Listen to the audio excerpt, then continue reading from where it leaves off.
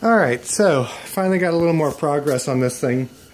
I had all kinds of setbacks over the last couple of days, and tomorrow is going to be stupid cold, so don't think I'll be out in the garage tomorrow. But at any rate, this crummy ass piece of plywood down here is going to be my temporary motor mount for this thing.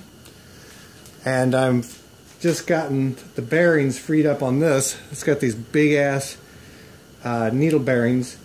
They had a bunch of cake grease on this side here.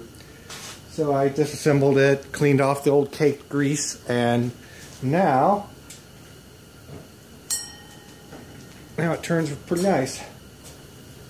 Get some more oil on it, and hopefully get this thing belted up and powered up and see if this motor's running the right direction before the day's over, and should be able to get another video out this evening of this thing running. So anyways, until then, that's it.